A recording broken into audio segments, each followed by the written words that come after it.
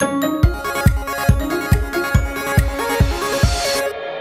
here at EGX 2016. I'm here with David, who's the designer and analyst of Snake Pass, which is a really cool, different kind of adventure game. It's hard to describe, but I'll let you have a go. Could you talk us through what you do in Snake Pass? Definitely. So Snake Pass is a physics-based puzzle platformer. It is the first original IP from Sumo Digital. We normally work on big AAA titles, like we're currently working on Crackdown 3 and then Alan 2. So this game actually came out from an internal game jam that we had last year. Seb, he's the lead designer and creator of the game. He just was working on a spline, just trying to figure out how those things worked in Unreal, and it fell to the ground oddly, and he was like, what if I control that rope? And from that accident, he thus became Snake Pass, what we have right now. So yeah, you control a snake.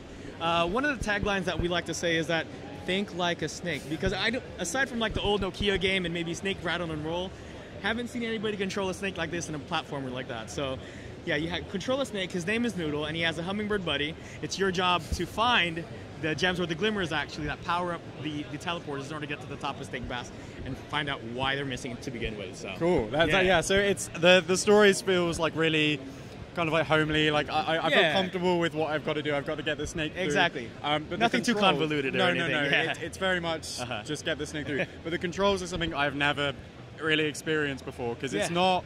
There is no press this to do this. You have to really kind of bend the snake around I think yourself. that's really important in order to like understand the snake. So in essence, the controls are relatively simple. So you have the right trigger, which controls your speed going forward. And of course, kind of like an accelerator, it's like a car. The harder you press down on it, the faster you go. And then you use the left stick to move left and right, and you hold the A button to lift your head. And that's all you really need to do. So in combination of those things, if you try to go in a straight line, snakes don't really do that though. So what you need to do is just undulate, slither the whole nine, and you can actually coil. We give you full control of the snake's body, and the body just kind of follows the head around. So you get to do something like really, really neat, just knots and turns all over the place. It's great. It does feel like one of the games where if you could complete the story in, say, 5 hours, however long the story is, you could probably spend another 30 just having fun with it, because just climbing up some of the poles I found, really getting to grips with how it works and coiling around, it's just so much fun. So is that really the core of it, just to have fun in the game? Yeah, definitely. It's definitely a pick up your own, play at your own pace type situation. There are no timers or anything like that to, I guess, force you into a situation where you have to like get to a certain point or get to the end of the level, even though we're running a speedrun challenge right now. But that's the cool thing, you can play it in so many different ways, and we give the players actually different options to, I guess, make their way up to the snake. Cool. And actually the lead designer over there, Seb, he's just showed up, so maybe we can bring him along if that's all right. Grab Seb. Seb, come on over. Hello. Hi, hello. Seb. I'm Will. Yes. Cool. Yeah, I just told him about the story, how it happened, so on and so forth. And this is kind of interesting to say the least. Yeah, but he is the one that came up with the Snake Pass. Oh, cool. Yes, indeed. So you designed Snake Pass, the level, the whole game? Well, I designed the original character for a game jam last year in October. So I don't know how much you've already told. I'm just walking in here. The stories and the spline, and being an accident and whatnot. Right. Yeah. So I was between projects. I was learning the Unreal Engine and trying to make a rope that would move when the player touched it. And when I saw that fall from the ceiling and form this really nice looking shape, I thought, wow, I've never seen anything like that. I wonder if I can make a controllable rope. So that was actually the initial prototype, was a slithering rope. We had a head on it, a tail on it, and then a ton of logic and calculations to make it feel like an actual snake.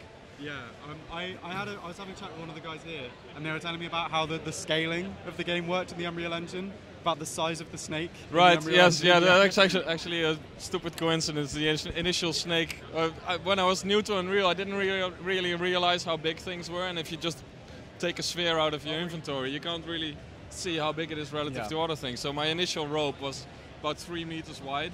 So our current snake is in Unreal scale about 30 meters long, so the entire world is just massive to sort of disguise that. The other thing is, what are the challenges in level design when you've got such a new kind of way of design of moving? So you can't do a standard level when you have a totally new way of moving the snake. No, of course. Yeah, it's quite challenging actually, because on one hand, we have a lot of opportunity to do all kinds of upside down stuff, but because it is so new, people are also not familiar with it at all, so we can't just throw them into levels where everything is upside down and spinning around. So the game we're trying to get a really nice, smooth difficulty curve, because the controls are very easy to pick up, but they go very deep. After hundreds of hours of playing, I still find better ways to do things. Right. So it really, that's one of the big challenges, to get a really nice curve, so by the time we start throwing moving elements at you, you know how to handle it. Oh, I hadn't even thought about moving elements, because obviously... that's when it gets really cool. Yeah, no, that would be great. So yeah, the other thing, in terms of the art style and the design of the snake itself, it's all very happy and cheery, and the world is like, there's nothing that when I've played that feels very threatening. No. So it doesn't put me off at all. Is that core to the game? Yeah, absolutely. Yeah.